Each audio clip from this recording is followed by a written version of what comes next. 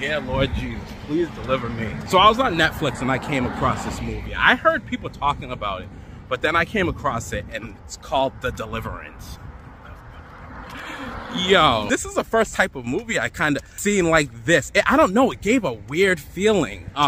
It's basically, there's an evil spirit that is trying to come into the family. Glenn Close plays the grandmother, which, if y'all seen this movie, you know what I'm gonna say when it means, right? You know what I'm gonna say right here then. So if you've seen this movie right here, you know exactly what I'm talking about.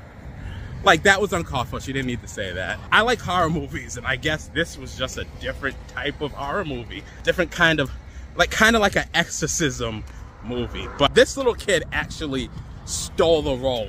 So they need to give him some kind of award, because how he played that role, he went into it. Something tells me that down the line, because of how he did this, he might be a really good actor. Let's give him a couple years and see how he is. This movie was definitely crazy. Check out The Deliverance on Netflix and let me know what you think of it. If you've already seen it, let me know what you thought of this movie. Deliverance on Netflix, let me know what you guys think about it, and I'm out.